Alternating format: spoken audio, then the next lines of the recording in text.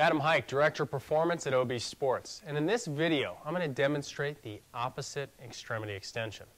This is an awesome movement to help identify some coordination, your cross-crawl patterning, which is pretty essential for identifying kind of that muscular chain. Also good for pelvis awareness and activation of kind of the glute region. So let's get into this exercise. I'm also going to sequence you and start to help you identify creative ways to take simple exercises such as the opposite extremity extension and transform them into extremely functional movements that would help anybody's game and just performance in daily life.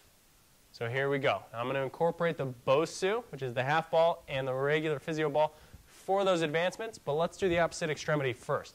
So in this movement, I'm going to get on my hands and knees, shoulders directly over my palms, and knees directly under my hips. I'm just going to extend my opposites, extremities. So full extension, trying to look for from my fingers all the way through my heel. There's a straight line. Now, great warm-up move, but let's add a little more functional component to it to get a little bit more out of it. So let's work on some stability. I'm going to bring my toes off the ground now. So now I'm only on my knee and palm. Adds a lot of difficulty to the movement. You want to step it up even more?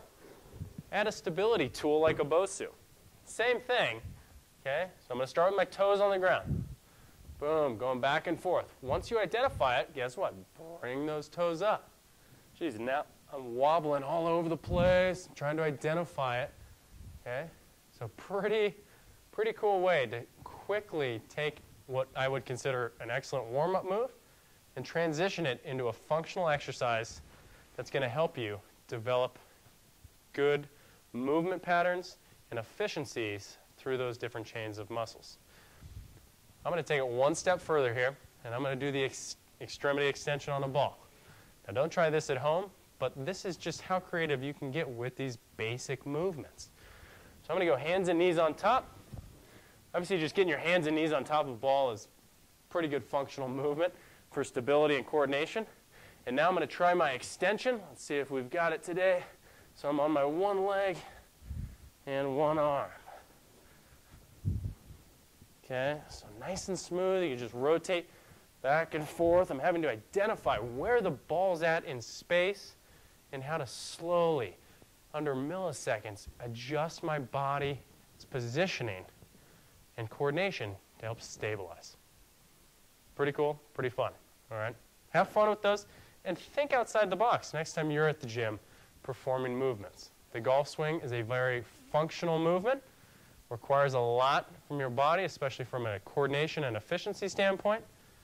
That's probably how you should start working out as well. Thanks so much for joining me. We'll see you soon.